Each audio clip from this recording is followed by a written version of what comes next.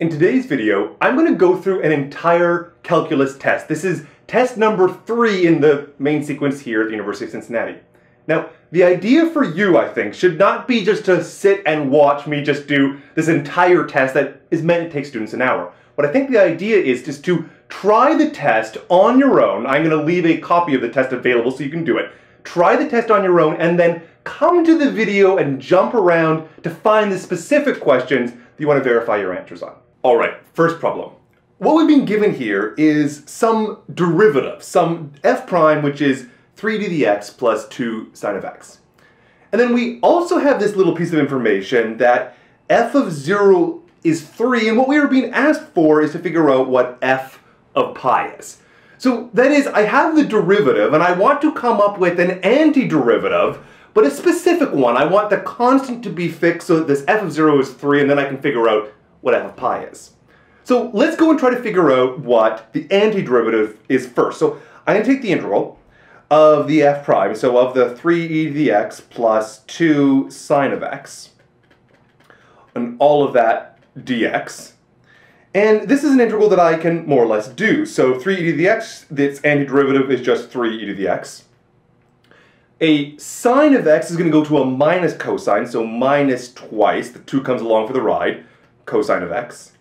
And then this is important, you have to put in a final plus c. I am doing an indefinite integral at this point. I get a plus c. Now, what is that c value? Well, this is how I can use that f of 0 is equal to 3 business. Because what I can say that if this is generically equal to the function f of x, then if I want to go and figure out what f of 0 is going to be, well, this is 3 times e to the 0, and e to the 0 is just 1, so 3 times 1. And then cosine of 0 is also 1, so minus 2 times 1, so minus 2. And then that gives me my specific value that c is equal to 2. So now if I want to figure out what my generic function is going to be, my f of x for all values is 3e to the x minus 2 cosine of x as we've had before, but now I know what the plus c is, I can write plus 2. Final thing, I need to figure out what f of pi is going to be, so I just plug pi into here. So f of pi is, well, 3e to the pi, that's kind of a funny one. Then cosine of pi is minus 1. I already have a minus sign out there, so the minus becomes a plus now. So plus 2 times 1, and then plus 2, so it looks like 3e to the pi plus 4. Do I have one of those? That looks like option D. Next problem. This problem is a net change problem. It says water flows simultaneously into a tank at a particular flow rate, 1 plus 4t cubed, and it flows out of a tank at a different flow rate, in this case 3t squared, both in liters per minute. And the question is, what is the net change during the first 2 minutes? So, in other words, I am doing a definite integral from 0 up to 2. This represents the first 2 minutes. And I can put both the inflow and the outflow into the same integrand. I can say that this is going to be the 1 plus 4t cubed, that's the inflow amount. And then you are subtracting off the 3t squared, that is the outflowing amount. So inflow minus outflow is the total net flow. And then all of this integrated dt. All right, so let's do this. Okay, so 1 is going to have integrate to 2. 4t cubed is going to be plus t to the power of 4. And then minus t cubed, and it looks like everything was sort of destined to work out very nicely. Derivative t cubed is 3t squared. You can always go back and check these. And then I'm evaluating it at 0 and 2. First I need to plug in 2. So 2 plus 2 to the 4th minus 2 cubed. So that's evaluating it at 2. And then I need to subtract off evaluating at 0. This is going to be easy. 0 plus 0 minus 0. And then final thing, okay, so 2 to the power of 4 is 2, 4, 8, 16. Then I'm going to be subtracting off 8, which is 8, plus 2, 10. So it looks like I've got 10. Very nice. And this is indeed in liters because the integrand is in liters per minute. I integrate out time, I get 2 liters. So I have sort of a unit analysis check. I'd always recommend that you, when you find your antiderivative here, that you take its derivative and verify it is what you have in the integrand. You plug in your values. All right, next up. Now, this problem says that I have a particular limit of a sum of some stuff. And then this is going to be equal to, using a right Riemann sum, so right endpoints, on the interval 0 to 2, it's equal to one of these definite integrals, but which one? So there's a couple formulas that are important to remember here. The first is that delta x is generically b minus a all divided out by n. And in this particular case, when your b and your a are 2 and 0, this is going to be a width of 2 divided by n. And I notice that when I look actually in this integrand, I see that I've got a 2 divided by n there, and that I see that I've got a 2 divided by n right there. The other little formula you need to know is, well, what about the xi's if I'm using right endpoints? Well, the general is that you start on the far left, and then you go over 1 delta x, 2 delta x, 3 delta x, generically I delta x. So the formula to remember is that you start at a, and you go over plus I delta x.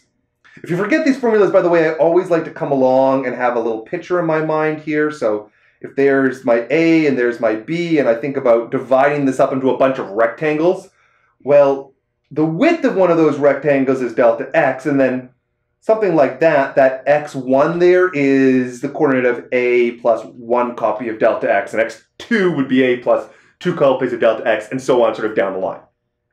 So either way, I've got my xi. And in this specific example, the a is 0, the delta x is 2 over n, so a plus I 2 over n. So looking at the formula, I've got that delta x there, and actually 2I over n, that's exactly my xi, so there's my xi. So then I just have to find an indefinite, or definite integral rather, that kind of looks like this. So 0 to 2, okay, they're all that. That's sort of comes for free. The 2 over n is going to go, which is our delta x, is going to become the dx. I don't want any sort of 2 over n type things remaining, but I do want a log, and I want a 1 plus x. So log 1 plus x looks like the value of c. The x, that portion comes into be the xi, and the dx becomes the delta x. Wonderful. This problem is a problem about log rules. I see that I've got a 1 to 2, an 8 to 1, a 2 to 8, but there's this rule called additivity of the domain. And what it says is that in general, if I take the integral from 1 all the way up to 8 of f of x dx, I can break up this domain into being the integral from 1 up to 2 of f of x dx, and the integral from 2 up to 8 of f of x dx. So this is the property additivity of domain, and the basic idea of additivity of domain is that a larger region can be written as the sum of some smaller regions, and you just add them up, and that gives you the total area of the larger region. Now, what am I actually trying to solve for? I am trying to solve for 2 to 8, but notice there's a sneaky 2 there. I'm actually asking twice f of x, but let me figure it out for f of x first, and then I'll just multiply by 2. The 2 that I have here, it can come out the front if I so wish. So I'm going to figure out this right-hand 2 to 8 of f of x dx. And then I'm going to come back and figure out what twice that is by multiplying by 2. Now, 1 to 8, the only problem is I don't have 1 to 8, I have 8 to 1. So if 8 to 1 is minus 7, then 1 to 8 is going to be 7. So this left guy over here is going to be 7. The 1 to 2 is going to be equal to 3, and then I have my question mark here, so that tells me that the integral from 2 to 8 of f of x dx, my question mark, is 7 minus 3, which is equal to 4. And then that tells me if I have twice this value, because I'm interested in twice that, it's going to go to 8. So I can circle the value of 8. Wonderful. Okay, next problem is a Riemann sum problem. I have some function. I want to figure out, well, what is the Riemann sum of it using left endpoints and using 3 of them. So if I draw myself sort of a quick graph, and you don't have to do this, but I'd like to do this. So this is a graph here of 9 minus x squared. And we're going to be going from, well, first of all, I can say, when do they sort of intersect the x-axis? We know that this value here is minus 3, and that value there is plus 3. So I have a minus 3 and a plus 3. And now what I'm actually asking is to go from minus 2, so a little bit to the right of that 0, over here to 4, which is a little bit to the right of the 0. So that's kind of interesting. And then I can also put minus 2 to 0, 0 to 2, and 2 to 4. So if I'm using left endpoints, then I'm going to be talking about this point right there, this point right there, and this point right there, the ones at minus 2, 0, and 2. You might think, hold on, Trevor, aren't you going from all the way up to 4? But no, but the final interval, the one that goes 2 to 4, using the left endpoint of that, so that's only 2. So, final story, my sum is going to be equal to the value of f at minus 2 times an interval width of 2 plus f at 0, the second endpoint, times a width of 2, so height times base, and then a height of 2, and again a width of 2. The width of 2 is the same every time. If I plug minus 2 in here, so 9 minus 2 squared is going to be a 5 times 2, so 5 times 2 is 10. Plug in 0, I'm going to get 9, so I get a 9 times 2, which is 18. If I plug in a 2 here, I get again a 5 times another 2, so another 10. So 18, 28, 38. And there's my answer right there. Halfway through the multiple choice. This problem, you should be on the lookout for it. It is a fundamental theorem of calculus number 1. And the reason that I can do or know that that's the case is, first of all, I'm looking that it's not an integral just by itself. It's the derivative of the integral. And then second of all, it's the derivative of an integral where there is an x in that limit. There's a square root x up to 5 of log t dt.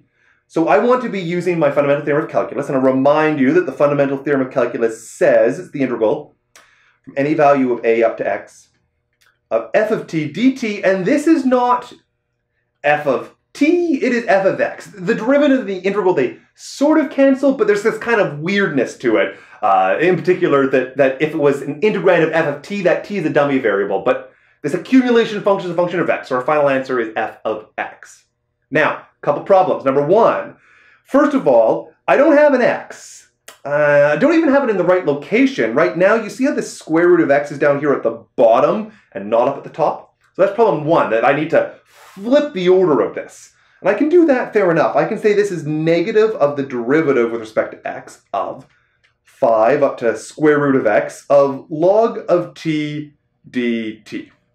So I take the minus sign and that flips it to it's the right way, so it's compatible with fundamental theorem of calculus. Second issue, it's not just an x, it's a square root of x. So I have to use a little bit of a chain rule here. It's not just up to x, it's up to some function of x. So when I do the chain rule, it's derivative of the outside, at the inside, at the square root x, times the derivative of the inside, times the derivative of the square root x. So what am I going to get? It's going to be, well, that negative sign. And then the fundamental theorem of calculus says the derivative of the integral cancel in the following sense. It's log, but not log of t, log of whatever the function is, so log of root x. And then it's multiplied by the derivative of root x. And so this is going to be, well, 1/2 x to the minus 1/2. And let's see whether we have that answer in there. It looks like we do. Answer E. All right, moving right along. This next question is just sort of an annoying little trick. It's just a spot of algebra. It's not a big deal. Basically, what we notice is that, look, there's a quotient. There's no quotient rule for integrals that we're going to be busting out here. So we have to just do some algebra to make it look like a power rule. And the trick is this. I want to do the integral from 1 up to 2.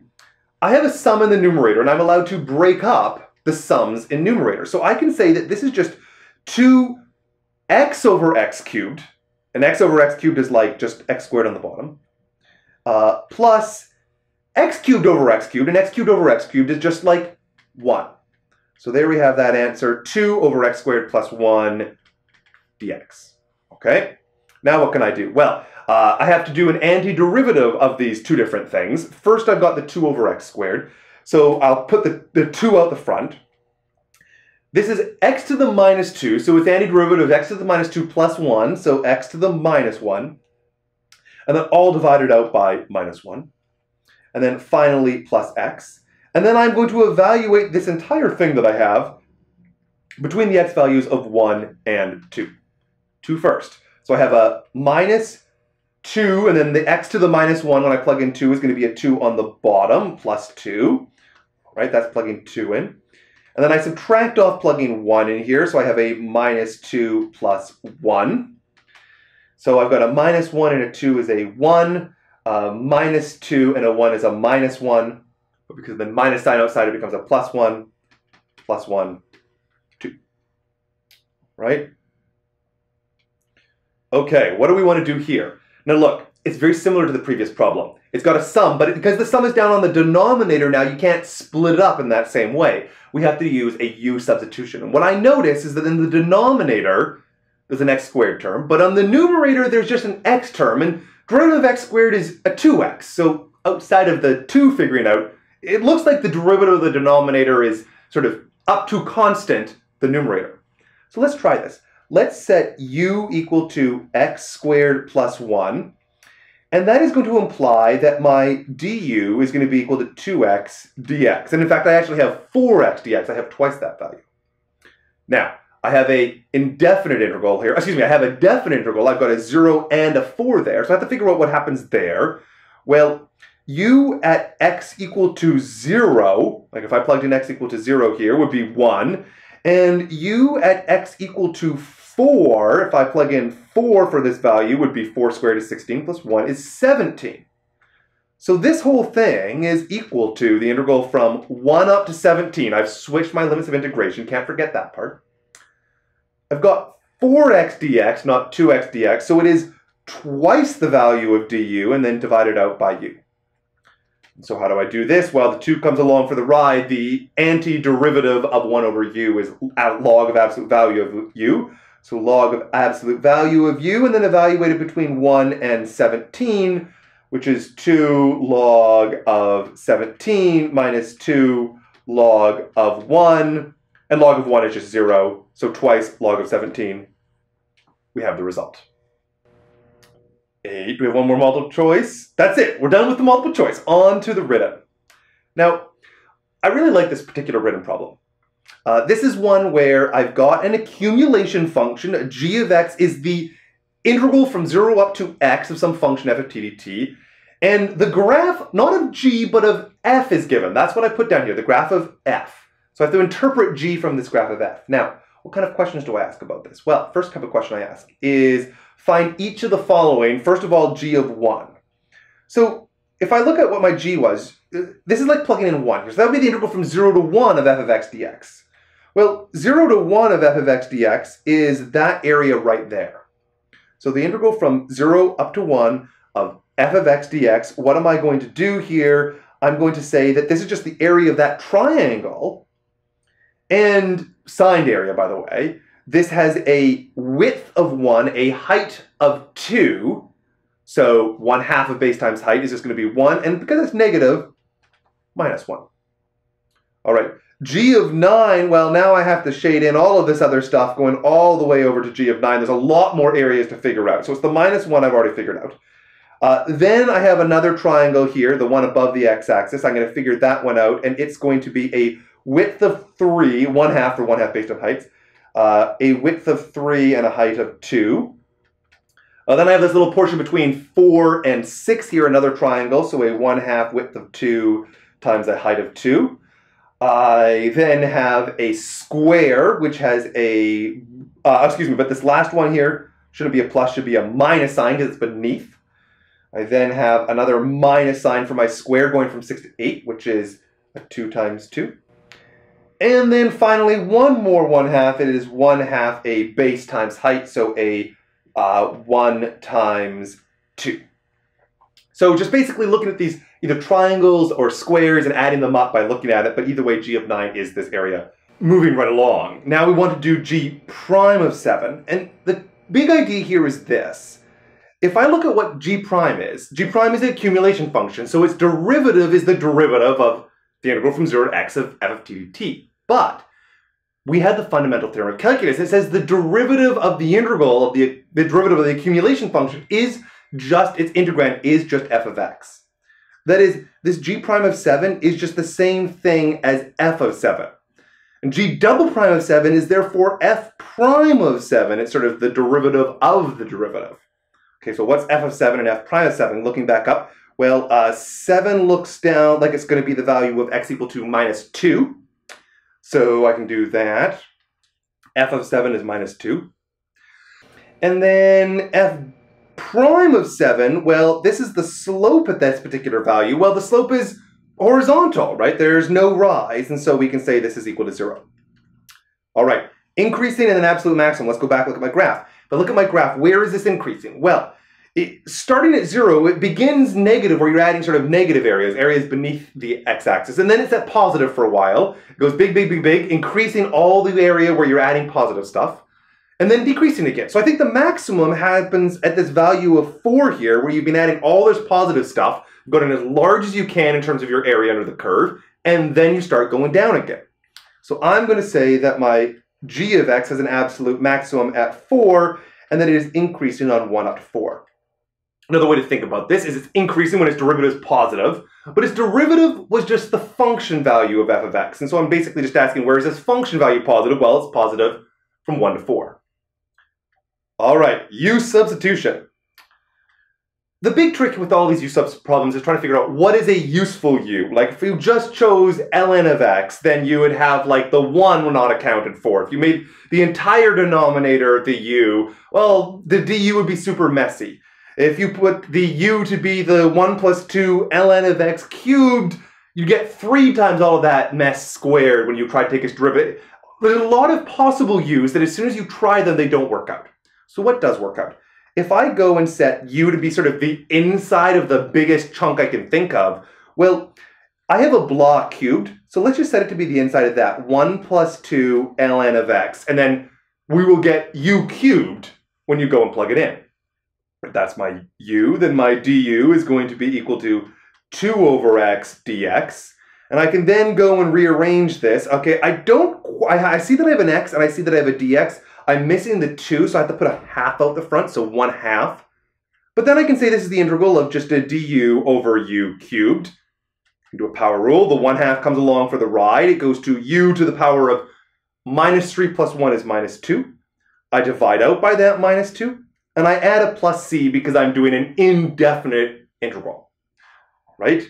Final thing, I can't just leave it as u. I have to go and actually plug in for the value of x. I had an integral in terms of x. I want my final answer in terms of x as well. That's our agreement. So I will write 1/2. And in fact, I will come along and say not 1/2. I'm going to say that it is going to be minus 1/4 when the 2's multiply. And then I'm going to have the u, which is 1 plus 2 ln of x, substituting it back in and all the power of minus 2, final, plus c. All right, next one. Okay, another u sub. There's a natural guess for your u. It's the inside of the, the power again. We did u cubed last time. Now we're going to do u to the 1/2. Let's try that. So x minus 4. Du is very simple in that case, dx. But there's a problem, and the problem is this x right here. If I go and try to plug in u and I get x square root u to u, but how do I deal with my x? I have to do this thing called back substitution. So what I'm going to do is I'm going to rearrange my formula, and I'm going to say that x is going to be equal to u plus 4. So now when I've got this x, I can make that into a u as well. So this is going to become the integral of u plus 4 times square root of u du. And now this is one I can just go and multiply out. So this is u to the 1 times u to the half is u to the 3/2.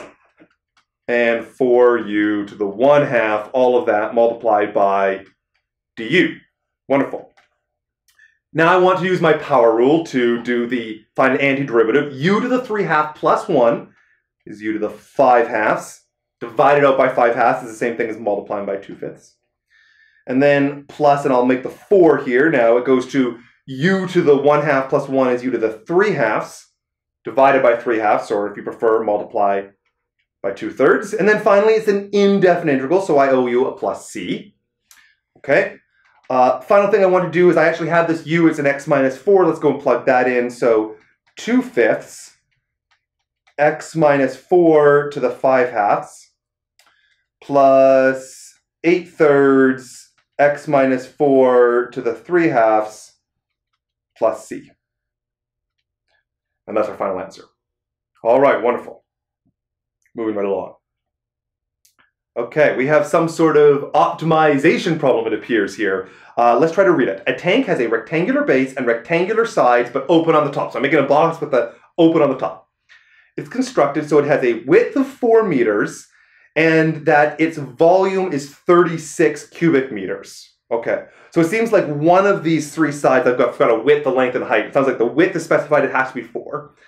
And when building the tank, it costs $10 per square meter for the base and $5 per square meter for the sides. We want to find the length of X such that the side of the base is the minimum cost of the tank. All right, so I guess we're trying to find sort of an X value we're going to write it in terms of. Now, I notice that I have a constraint here.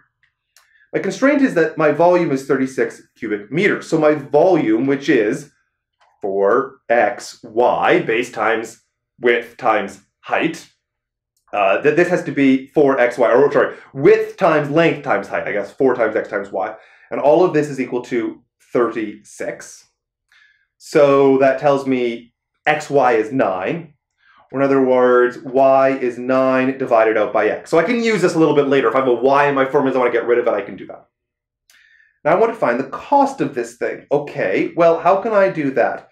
One of the things that I know here is that my cost function, which I'm initially going to write in terms of x and y, so I'll write cost of x and y.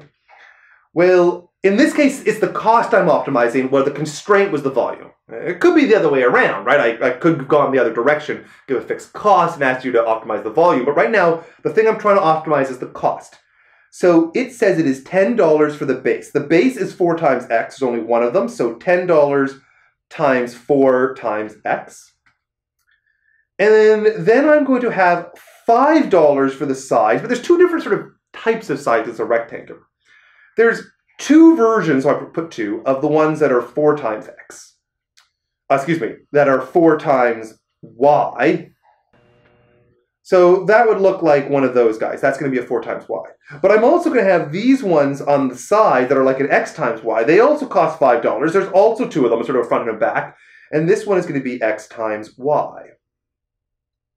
Now, I need to use this y equals 9 over x formula so that I can make my cost function entirely in terms of x. So this is first going to be a 40x. Then it's a 10, I've got a 40y. But it's a 40y where y is 9 over x. So 9 times 4 is 36, so 360 divided out by x. And then 5 times 2 times x times y. So 10 times y is going to become, which is 9 over x, is going to become a 90. And then x over x, so don't have to worry about it, just get this. So there's my cost function, it's a function of x. Find the critical number. Okay, I have to figure out what c prime of x is going to be. Well, derivative of 40 is just, 40x is just 40. Then minus 360 over x squared. And our critical number is when this is going to be equal to 0. Bring in the x squared divided by 10 to make myself life a little bit easier. It's 4x squared is equal to 36, which means x squared is equal to 9, which means x is equal to plus or minus 3. And the idea of the side length of a box being negative is just such nonsense. I don't have to worry about it. It's just the positive root. X is equal to 3. That's my critical number. All right, moving along, use the second derivative and first derivative to test, or the first derivative to verify that c has a minimum at the critical number. Because, right, we've got this critical number, but it could be one of those midpoints that doesn't do anything. It could be a maximum, who knows? Well, if I go and look at what my c prime is right here, I'm going to use first derivative test.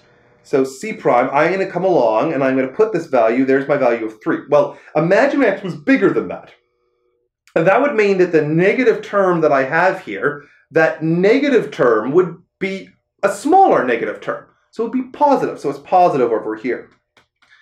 If my x was smaller than 3, the negative term would be more dominant. It would become a negative. And so we've got a negative to a positive. It is therefore going to be a minimum. So given this constrained volume, we have minimized the cost. And one more problem, a graphing problem always like this. This is where I give you all these different components, f, f prime, f double prime, and I try to graph them. So domain, well, domain is everywhere where I don't have a division by 0 or a square root of something or a log of 0, any of those types of problems. E to the x is never 0, so the domain is everything, minus infinity to infinity. If I want to set x equal to 0, then that would give me my f was 0, my y was 0. If I wanted to set my y was 0, that would give me my x equal to 0. So there's only one intercept, it's 0, 0. It's both the x and the y intercept. All right, next up, f is increasing where f prime is positive. So I want to know where my f prime is positive here. And I notice that I have this value of 1, and that if I'm bigger than 1, it's negative, and if it's smaller than 1, it's going to be positive. So I can say that it's increasing on minus infinity up to that value of 1. Concave up, now I'm going to do my second derivative. One similar kind of idea. When it's to the right, though, it's positive, and to the left it's negative. That's f prime and f double prime. So concave up on 2 up to infinity. Okay, vertical asymptotes are where the denominator is 0, so there are none. The denominator is never 0. Okay, horizontal asymptote. This is where x goes to positive infinity or minus infinity. Let's do positive infinity first. E to the x goes to positive infinity, so x divided by e to the x, that's going to be going down to 0. So we have a horizontal asymptote of 0 on the right. On the left, well, what happens here, if you go to minus infinity, e to the minus infinity is 0, you get an x over a 0, so this is going to be blowing up. So we have a one-sided horizontal asymptote of y equal to 0, and that only occurs on the right-hand side. All right, so let's use all the pieces of information we know and try to graph this thing. The first thing I like to plug in is just anything where you've got an actual sort of a point. So for example, for x equal to 0, I have that point right there. That was going to be the x and y intercept. What else did we know? Well, we knew that eventually we have a horizontal asymptote over here. So this is going to the value of y equal to 0. And remember, that horizontal asymptote was only from the right. Okay, then we also know that from the left, this is going to be going to minus infinity. So sort of as x goes to minus infinity, the function value also goes to minus infinity. So we have some sort of, thing on the left here, which is going to be going down as well. Now, what else do I know? We know, and I'm going to sort of put this up over here on the top, is that we know from 2 to minus infinity, that's the portion where it is concave down. And then we know that from minus infinity all the way up to 1, this is the portion where it's increasing. So we saw those intervals as well. So I'm sort of keep those in my mind. And I know that I have this sort of value of 1. I can sort of figure out what happens there, and I have this value of 2. Those were the two interesting places. So at 2, it was an inflection point. It went from concave up to concave down. And at 1, well, it's going to be a maximum. It goes from increasing to decreasing. One other thing I can do is I have this maximum at 1 and this inflection point at 2. I can figure out what the heights of those are going to be. Like if I go back and I try to plug in x equal to 1, that's the maximum, or x equal to 2, and I plug it in there, well, I'd get, for x equal to 1 over e, that's a fraction at some number less than 1. And then if I plug in 2, I get 2 over e squared, also a fraction less than 1. So I don't know exactly what those values are, but I can see that if I have my sort of graph here, they're both going to be less than 1. So let's try to put all the pieces of information together. So we know that going up to 1, it is increasing in a concave down way. So I can sort of take this graph here, increasing, increasing, but concave down. It goes through 0, 0, and I'm going to stop it right there. I'm going to have this maximum, some number between 0 and 1 here. Then I know it is going to start decreasing, but still in a concave down way. So decreasing in a concave down way. And at the value of 2, it's my inflection point, and it switches to being decreasing still, but now it's going to be concave up. So there's not a lot of room to here because my heights are kind of low here, but I'm going to be decreasing in a concave down way, hits the inflection point, and now decreasing in a concave up way, and just sort of flattens out to go into the horizontal asymptote at y equal to 0. So my big sort of strategy for these types of problems is plug in the points you know, like the intercepts, like the critical numbers, like the inflection points. That gives you a few sort of dots. And then you fill in the dots by looking, is it increasing or decreasing, and is it concave up or concave down at each of the regions that you're considering.